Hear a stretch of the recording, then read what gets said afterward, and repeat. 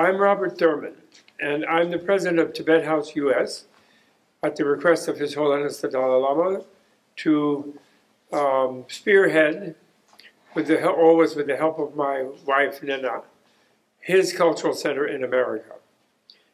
And I have been studying now since I've known His Holiness the Dalai Lama, or a little bit earlier than that, for about 54 or 55 years, all things Tibetan.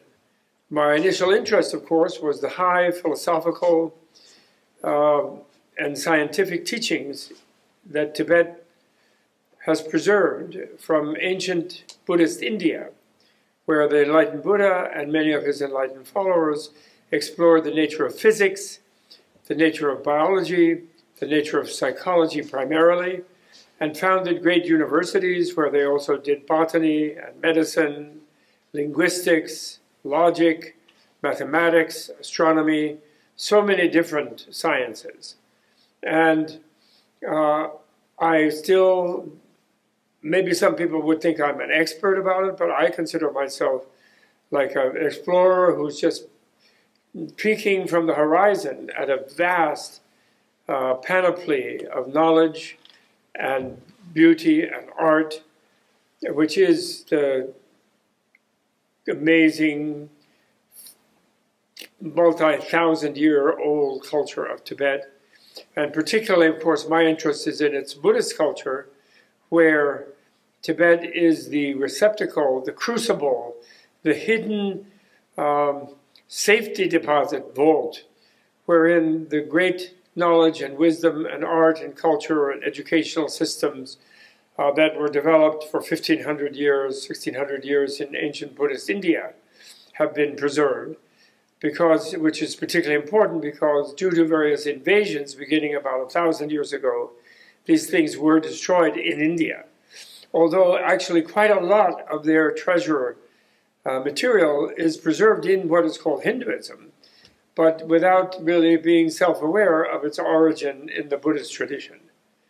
So now why do we make this this is one of the reasons we do make a fuss about the uniqueness and the importance of Tibetan culture in the world, in that it somehow, it has become famous around the world because of the Tibetan great teachers of Tibet, many of them being in exile, because Tibet itself has been closed off from the world pretty much by the Chinese occupation, except for a certain flood of tourists who just go around and superficially see buildings and landscapes, but the people that they talk to have been basically had their culture suppressed now for 60 years. So it can only be encountered in the exile communities in Nepal and India and overseas, in the U.S., in Switzerland, in Australia and other countries. And why do we make such, of course, all human cultures are immensely valuable, each one intrinsically in its own way. And what is special, I feel, and why have I devoted so much of my life, professional and personal and spiritual life, to it, is that Tibet is an exception. The history of Tibet is exceptional in the history of nations, in that before the year 800 or so, Tibet was a conquest empire, a dynastic empire that conquered its neighbors and was spearheaded by ruthless warriors and generals. The Chinese feared them, the Central Asian Turks and Mongols feared them, the Persians to the west of them feared them, the Nepalis and the Indians to the south of them feared them.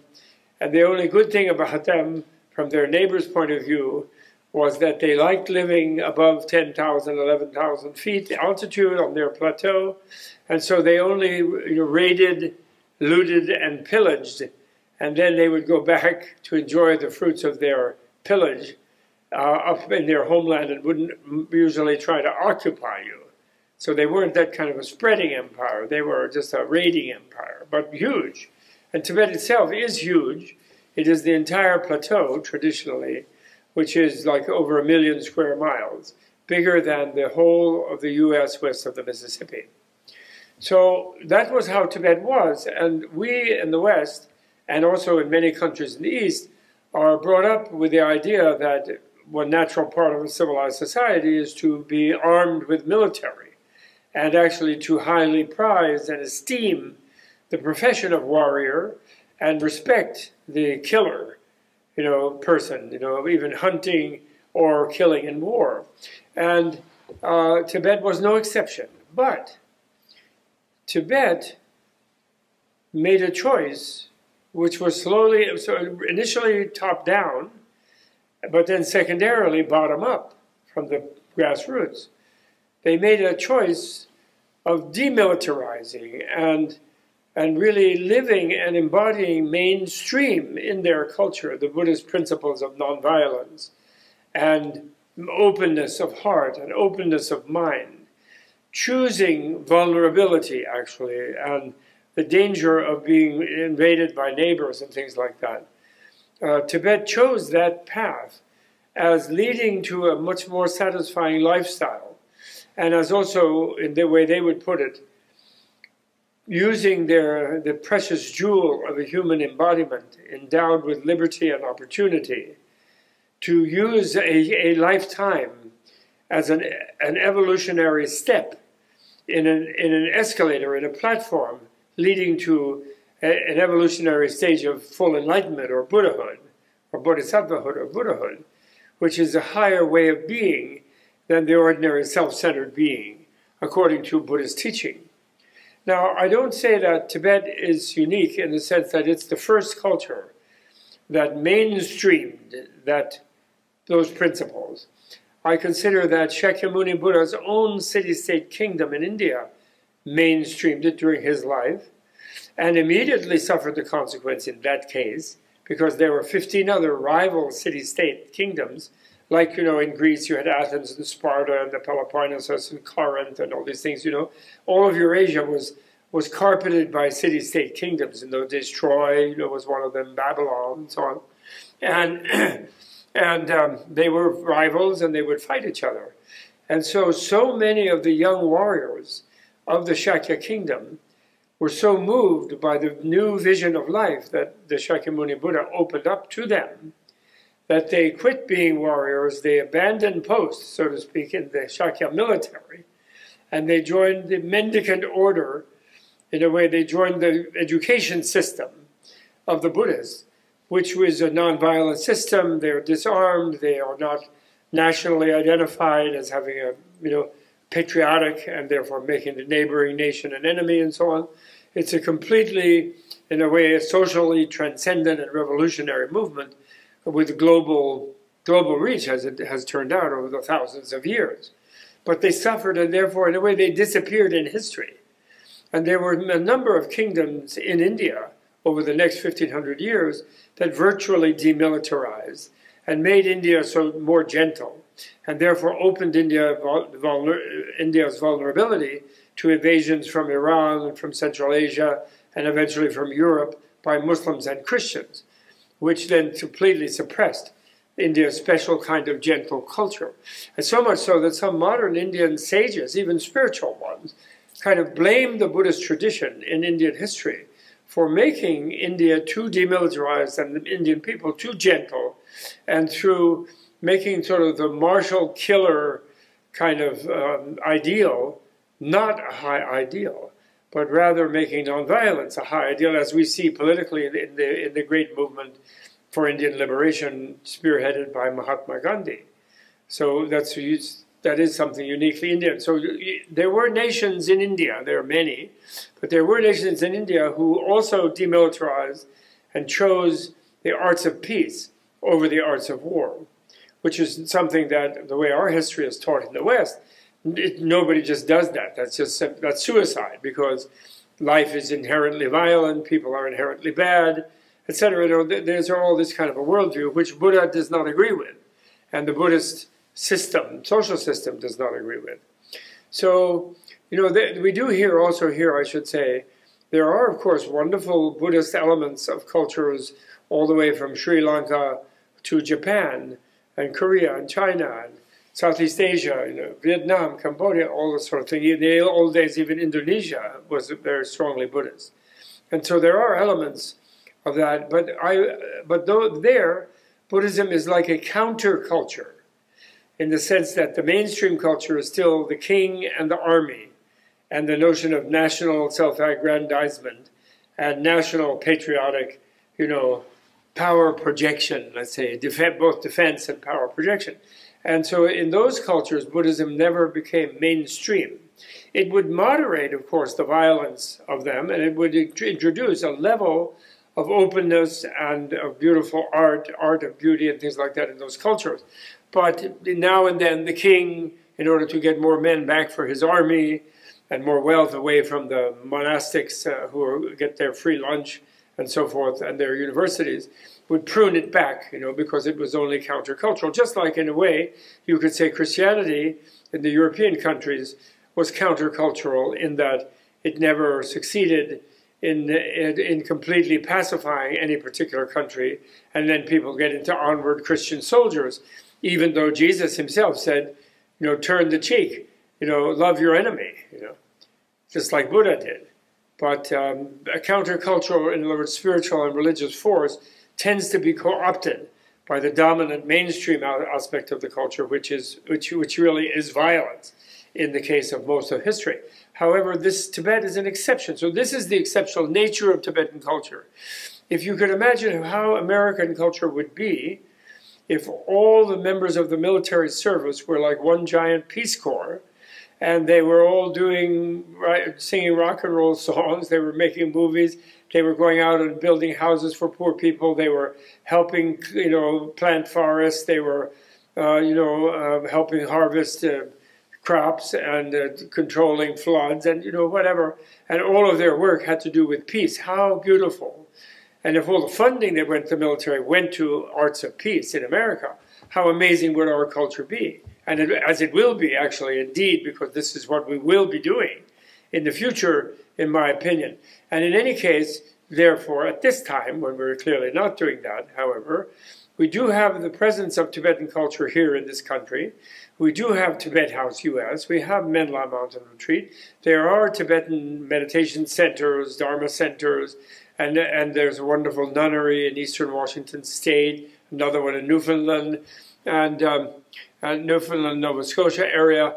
And it's really quite marvelous, the influence of a bunch of refugee people that they're already exerting, letting people know the value and glory of inner peace in the process of seeking world peace. So this is sort of the real root of this thing.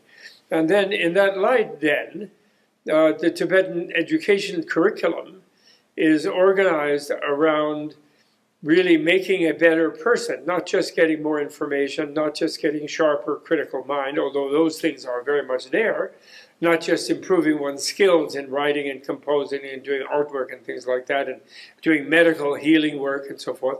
In the arts, not only that, but also becoming a more compassionate being, a more wise being, having a deeper understanding of the nature of the world, and therefore being more realistic in one's way of dealing with it, and understanding the deeper nature of human illness and health, and therefore being able to interact as a nurse or a doctor compassionately and effectively with living beings.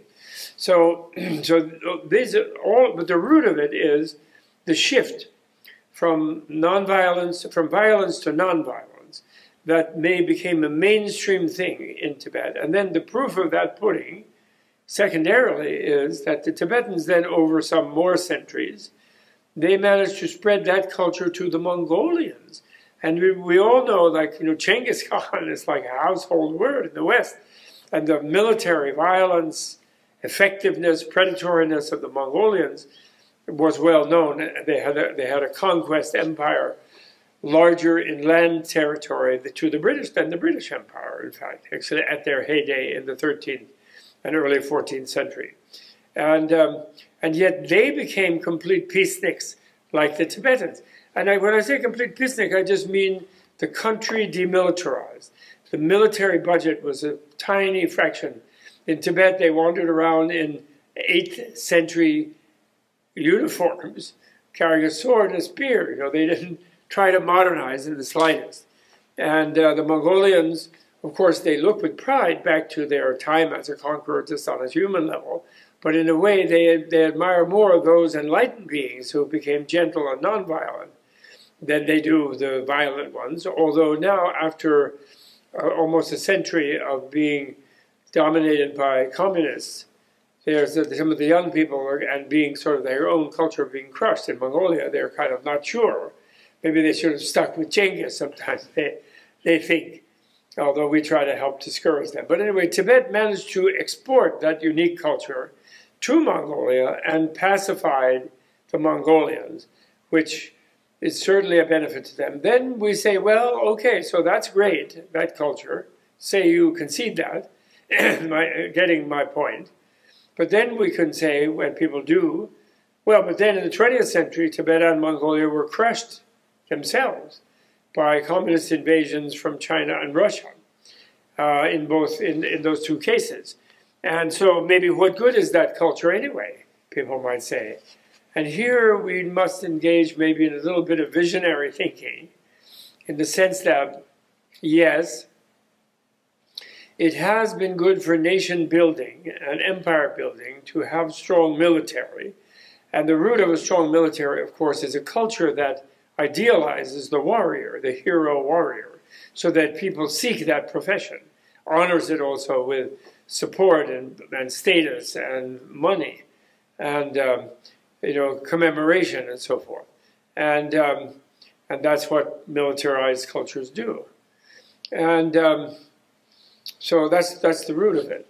So, in other words, the survival instinct in our history has been therefore associated. I mean, I'm saying all people on the planet, has been associated with having a certain degree of power and expertise in administering violence, fighting a successful aggressive war, defending yourself aggressively. This is what a nation needs. People are called to arms, basically, right, in the world. But now, due to our human intelligence, actually, which involves our material science and involves our technologies of warfare and violence, we have reached a point where it's no longer possible to have an all-escalating war. It's simply impossible. An escalating war, World War III, would obliterate winners as well as losers. There would be no way of winning that war. It would obliterate perhaps all life on Earth. There's such a power of the nuclear weapons, and there's also biological and chemical weapons. I mean, it's beyond belief, the level of destructiveness that has been unleashed through our intelligence and our technology of violence. So therefore, although the skill that was developed in specific nations, starting with the Shakya kingdom of Buddha's own Shakya kingdom, and extending to the whole of India, and then being preserved in Tibet and being spread into Mongolia, where it's also preserved, up until recent times, a culture that has developed this sort of wisdom and compassion, the cultural skill to choose that vulnerability, to thrive in a disarmed condition, to develop a new ideal of the internal warrior who conquers the self rather than conquering other people.